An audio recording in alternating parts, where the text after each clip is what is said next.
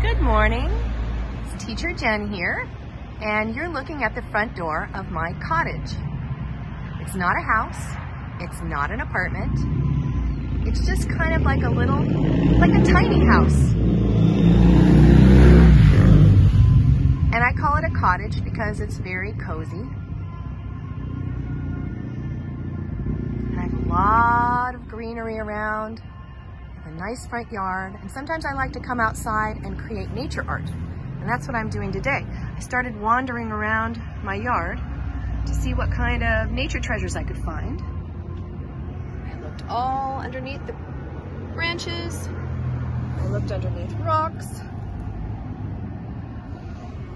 and this is what I found for today. And as I was looking at these nature treasures, I started imagining some shapes that they reminded me of. For instance, this right here, which is the leaf of a plant, and I wish I could remember the name of it, but that's something I can go do. Look that up. I decided I would lay it down on a piece of black paper because I wanted to see the shape and the silhouette of the branch. That means the outer shape. Because it reminded me of a what? Can you think what I might be imagining this to be? Yep, I imagined it to be a tree. And I got a couple of those. And I started thinking to myself, I'm finding these nature treasures that remind me of a forest. So I decided to get this piece of paper and lay these little leaves down so that I could start to create a forest. Now in my forest, I have trees, but I also have, yes, I've got some rocks. So even though these rocks look small in my hand, when I put them in my nature forest picture, they look really big. Looks like a boulder.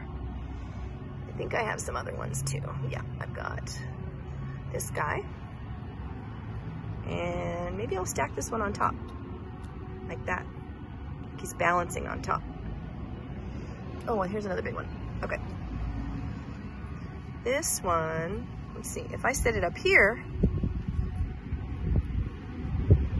like it's balancing on top of a stack of rocks, it might fall down.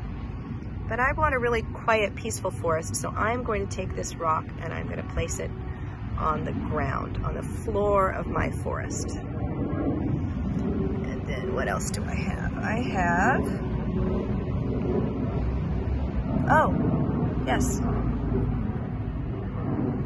I found these beautiful little daisies. That's the name of these tiny, tiny flowers. They're called Santa Barbara daisies, and they grow everywhere. Let's see, we've got a flower in our forest now, and I don't know if you noticed, but there's wind.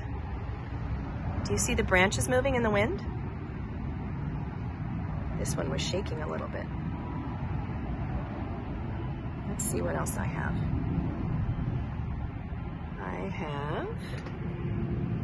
I have another rock. This one I'm going to balance on this boulder.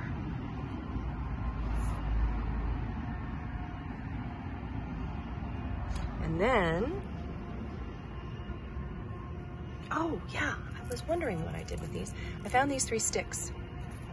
They're very dry and brittle, and I thought, hey, those look like logs to me. Like logs from a tree that somebody might use to build. What? What could I build in my forest? I know what I'm thinking. I'm wondering what you're thinking. What does that look like to you?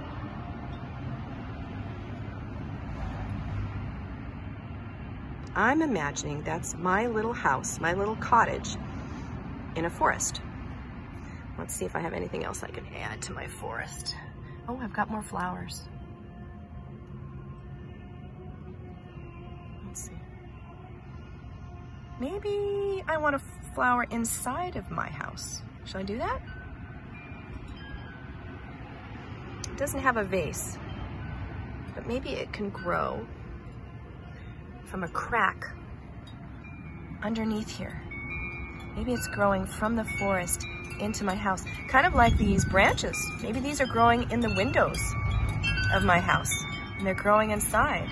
It makes me think a little bit about the story Where the Wild Things Are. How the little boy's bedroom grew trees inside of it. Ooh, the wind is really kicking up. I'm hoping it doesn't blow away my trees. And I think I have one more thing I can add to my cottage in the forest. Even though that is a flower,